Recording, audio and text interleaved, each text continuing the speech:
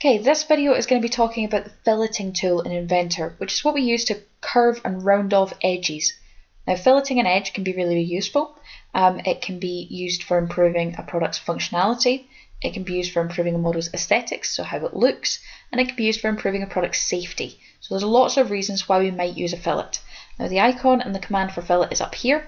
As with lots of things in Inventor, it's quite useful because the icon looks like the command that you are wanting to perform. In this case, you can see the little rounded edge.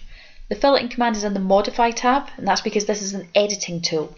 It's for when you've already got a shape or a form and you're wanting to round off the edge. It's an edit. So if I click the fillet tool just now, and the way I use it is by clicking on different edges. Now my default setting here is 2, so I'm going to put a fillet of 2mm on, but I can change that. I can give it a fillet of 6, and that gives us a bit of a bigger edge.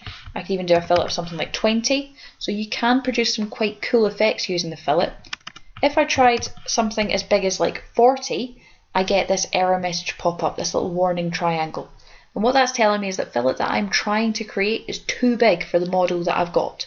So if you get that little warning triangle, you're trying to produce a fillet that is just too big and you're not going to be able to do it. So I'm going to change this back to 3. Okay, now I don't just need to do one fillet at a time. In fact, I want to try and do as many in one shot as I can because it reduces the stress on the computer. So if I click multiple edges, I can put a fillet on all of those edges, all of the same size.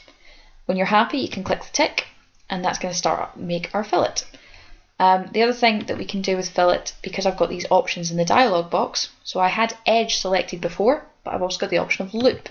And with loop, if I hover over a face, so that it lights up, there we go, I can do all 4 edges of that face at the same time without clicking them individually.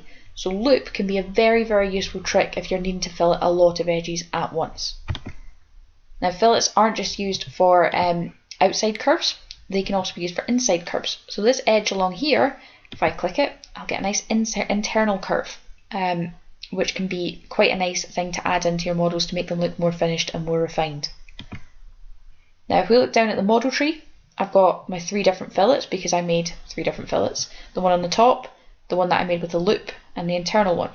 If I decide at any point that actually I'm not happy with one of those fillets and I want to change it, I can do it just like every other thing. I need to double click, and then I can go in and I can change the size of the fillet. So say I wanted to change this to 3.5. I could do that. If I can click OK. So there you go. So filleting is a really good way of finishing off your models and adding a little bit of extra complexity to some of your designs.